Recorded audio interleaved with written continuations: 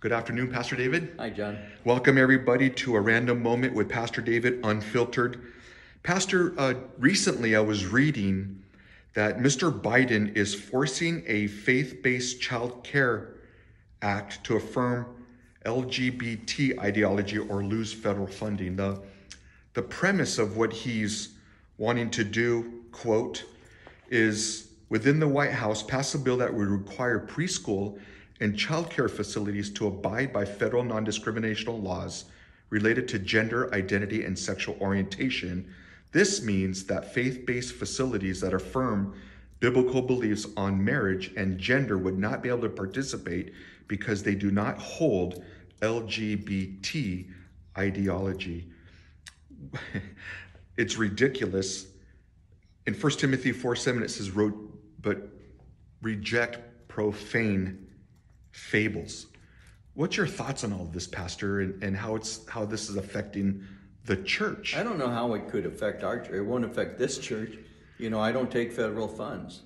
I'm not going to have the federal government tell me how to spend money to further the gospel or minister to the people of this church. And so, because we do not take funds, that's not going to affect us in that regard at all.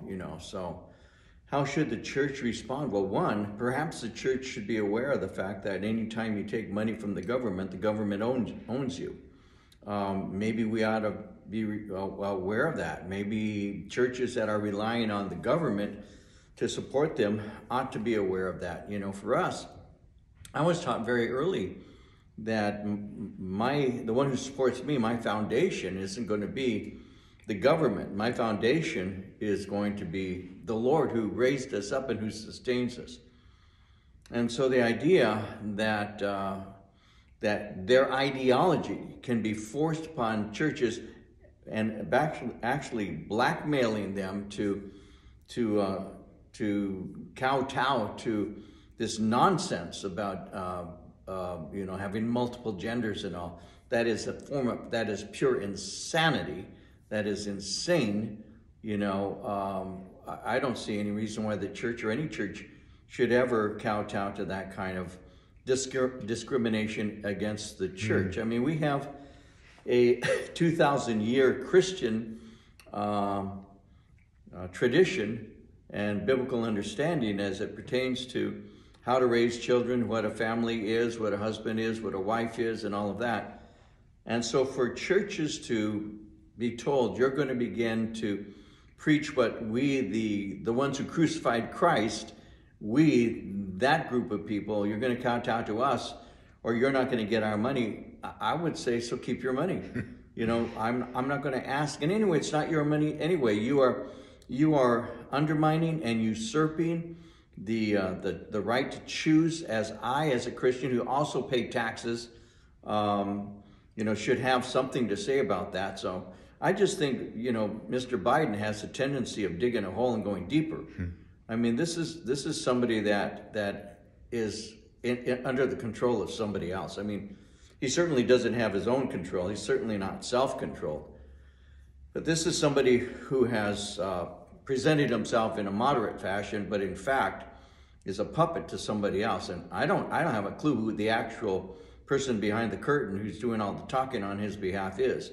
But America is getting sick of it. America is getting sick of this insanity, the kinds of things that are taking place in our world today. I mean, my goodness, this is the ideology of hate. That's what it is. And to tell the church that we cannot raise our children to believe what Scripture teaches, which is, to respect a woman, respect a man, to care for other people, and all that we do, to try and paint us as haters if we don't do that is just pure insanity and nonsense.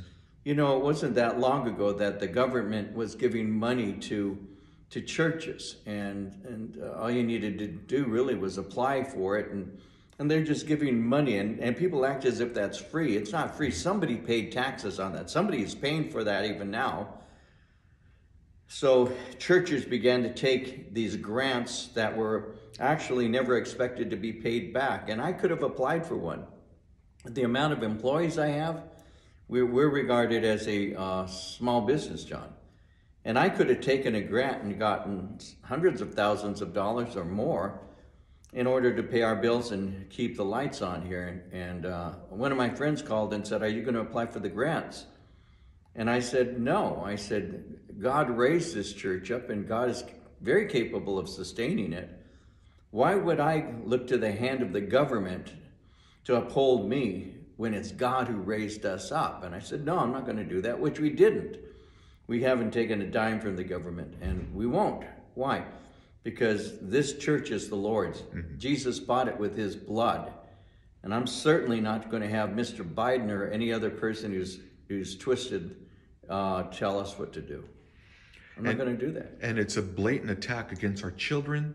It's a blatant attack against God's word for our president, which is founded on the founding fathers of biblical foundations. Absolutely. To now turn and try to indoctrinate and pass ideologies, which is, would you think, Pastor, if Christians don't abide by this, there's a penalty, and we don't want to get him mad, and he's losing his patience. Right, he's losing his patience, and we don't want that. No, of course. But yet on the flip side, if we stand up for what we believe, we're considered, the Christians or the church is considered to be haters, or we are haters. We are haters of evil and promoters of good. Mm-hmm. And I really think that the church needs to stand up. We need to unite, and we need to say, you've gone as far as you're going to go. You're not going to go any further. You're trying to control every aspect of my life. I didn't give you permission to do that. I'm not yielding to your authority. You're not going to do it. And so at a certain point, you draw a line and you actually hold to it. Unlike the previous, not Trump, but the previous president who drew his line and was constantly moving because he didn't have a backbone. The church has to have a backbone. We need to say, no, we're not going to do what you said. We will obey God rather than men. And so, no, the government doesn't tell me as a preacher what to preach. We haven't gotten to that place yet. Pray to God that the church wakes up enough to realize we need to elect officials that come in who actually don't violate our consciences through their laws. And maybe this is one of the ways that the church will finally wake up. Amen. Pastor, thank you so much for that. We want to invite you guys to our Wednesday evening service tomorrow at 7 p.m.